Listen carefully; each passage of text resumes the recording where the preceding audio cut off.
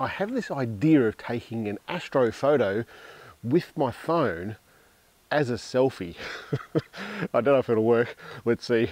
Before we get into this, guys, I'm going to let you know that over on the website there's a lot of presets there for mobile photography, and if you want them for free, keep on watching this video. There's going to be a code word that comes down on the bottom here. All you need to do is comment that code word, and I'm going to pick someone who comments it correctly, put a comment below it, and I'm going to send you all the presets for free.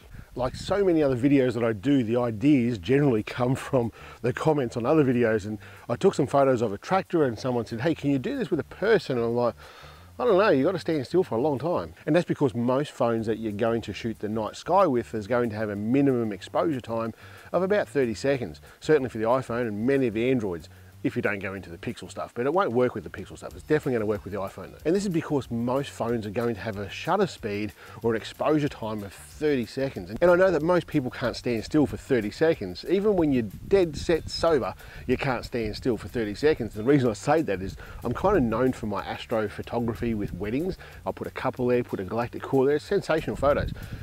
When they're not drunk, but most people are going to have a few sherbets at their reception and they're not going to be able to stand still for that 30 seconds. Doesn't matter how well I do it, some people just can't do it. But I can get around it by using a strobe. 30 seconds is a long time to stand perfectly still. Even moving that little bit is going to blur your photo. You see, if we use just a regular torch to take these photos and light the subject with the torch, it's an amount of time that it's moving across the subject, and the subject will end up being blurry because you've got to breathe, you've got to move a little bit. There's just no way around it. So I'm using this strobe. This is the Godox V1S. This is the same flash that I use on top of my cameras when I'm shooting weddings and, well, shooting anything with the DSLR really. So this here, it doesn't have to be this one. There's a couple of things that are very important about this flash, and that is you're going to want some sort of diffusing on the flash. This one here is just all magnetic and it's very handy, very, very handy.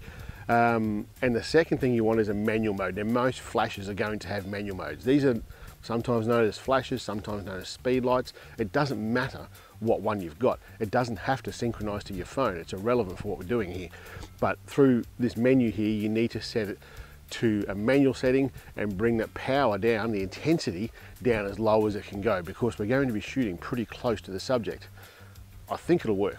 At 3 o'clock in the morning with Nigel, no friends, no one's here to help me, so I'm going to try and do this on my own. I'm shooting with the iPhone, so I'm going to use the watch, the Apple Watch, to set the camera off. I'll set the camera up first on the phone and then just use the watch to set the shutter off. If you've got any other sort of phone, just set a timer if you like and it'll work well enough for you. The reason I like doing this is that you can compose the photo and watching your watch to see how you sit in the photo. So I like doing it that way. If you've got someone with you, well, it's not that hard. Just put a light on you and move the camera around. It's dead set easy when there's two people. And what I'm planning to do is actually hold the flash off to the side here, just out of the frame, or maybe a little bit low in the frame, and shoot it that way. It may work, it may not. If it doesn't work, I've got a backup plan. So I'm using the Explorer tripod. This is my favorite tripod. I'll link it down the bottom there. I'm using the MagSafe holder from Explorer as well. I'll just open the phone up, open up the camera, and just set it on there. There we go, it's done. What I need to do now though is I'll take a photo, night mode photo, 30 seconds. If you can't find 30 seconds on your phone, it's because it's not on a tripod. Put it on a tripod, put it into night mode, go to the maximum. It's going to show you 10 seconds.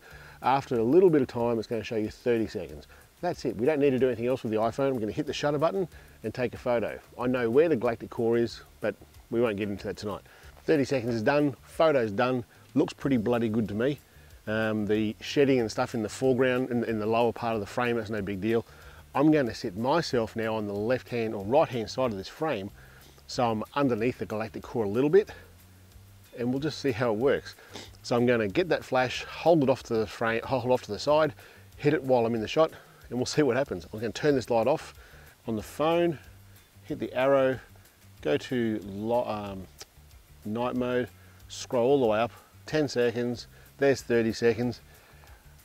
Got the flash in hand, and I'm just going to turn the modeling light on the flash, open up my watch, and it will synchronize.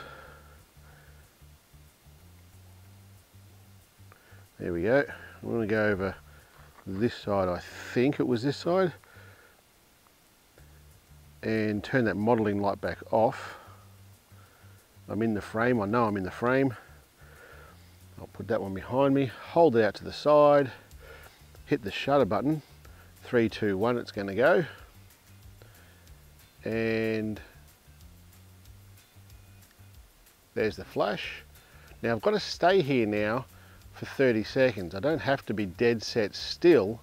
It's not going to matter, it's not going to be the end of the world if I move a little bit, but I don't want to move until that 30 seconds is up because I'm going to have stars in the way, in behind me here. What I'll do, I'll move now. I know that frame's not finished, and you'll see what I mean.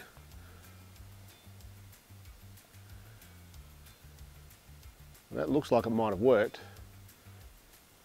There you go, so I'm in the frame. I moved a bit early. So the flash is also in the frame, and that's no good, I don't want that. But you can see stars on my hoodie there.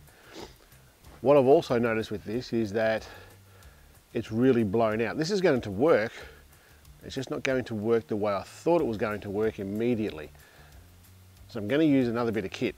The other bit of kit that I use, so this is the flash, is this. This is a remote trigger that I use. So when I do off-camera flash, I can set the flash over to a side, put this on top of the camera, and this will fire this remotely. And it works really well.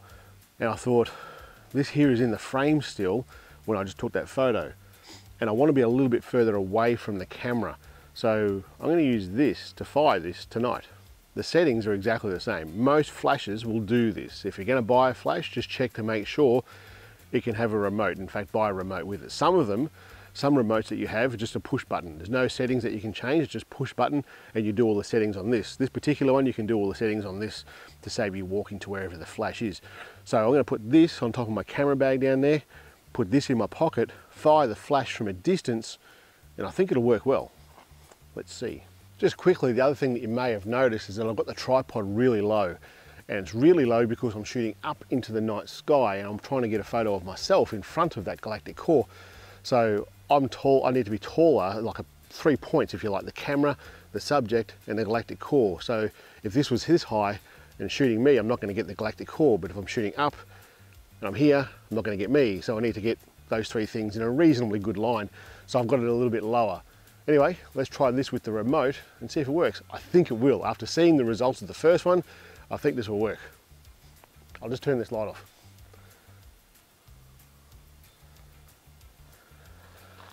So the settings on the camera is exactly the same. In fact, there's really no settings on the iPhone. But anyway, it's sitting there. I'm gonna move over here, checking out the watch. Now I think I want it to be on this side. I'm pretty sure. And I probably want to face the light a little bit, like that. Now I'll turn that modelling light off. It should be dark here in a second. That's off. Just test that flash, that works. Now I'm going to hit the shutter on the iPhone. Now I'm not going to move. I'll hit the flash. I think I'm facing the wrong way in the frame, so the composition of this is going to suck. And I'm just going to stand here for that 30 seconds. Like I said, you don't need to be dead set still, but you do need to be stopping those stars coming through the frame after you move. So we're nearly done. It's got to be close now. I should have set a timer. I feel like a shag on a rock now, not doing anything. I'm happy that'll be done. Let's go have a look. And it was done. Well, I'll be damned, that worked. That worked really, really well. Worked a lot better than what I thought it was going to work. Halfway through that photo, my neighbour decided he's going to start milking his cows, turned his big floodlight on, so I had 2 sources of light and it caught a little bit of movement. But I'm absolutely confident that you can do this with a strobe or a flashlight or a speed light, not a flashlight, a speed light or a flash, something that's going to give you 1/128th power. It's going to shoot incredibly fast, freeze that motion and give you a ripper selfie. All right guys, that's it for today. Catch you later.